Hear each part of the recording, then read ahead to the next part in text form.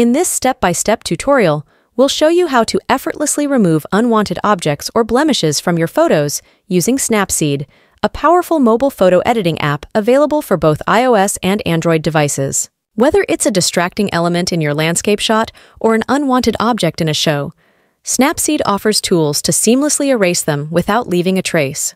Let's open the Snapseed app on our device and then import the photo on which we want to erase the object.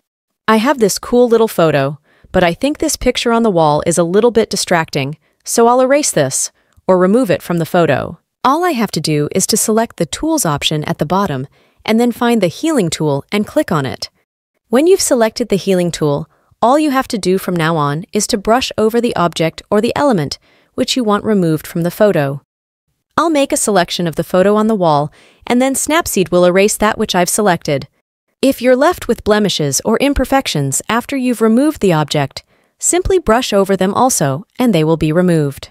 Simply brush until you don't have any blemishes or spots in your photo.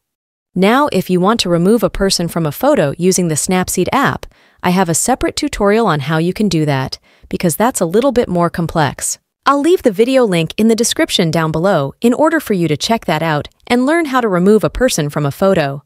Thanks a lot for watching this video, and I'll see you soon.